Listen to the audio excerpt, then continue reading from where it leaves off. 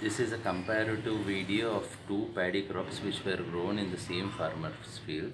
This one is without Plantsil and this one is with Plantsil. You can see a significant difference in the number of tillers on without Plantsil and with Plantsil.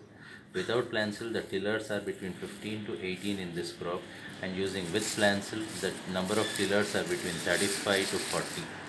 Not only with tillers, you can also see a significant difference in the grain size and number of grains. Without Plantsil, the number of grains are hardly 120 to 150 per tiller, and using Plantsil, if you see, the number of grains are more than 250 to 300 per panicle. So in this case, the number of tillers are double and number of grains are also double. So you can at least expect double the yield using Plantsil.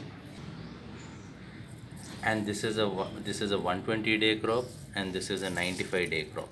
So we are seeing a significant difference by using Plantsil in this crop.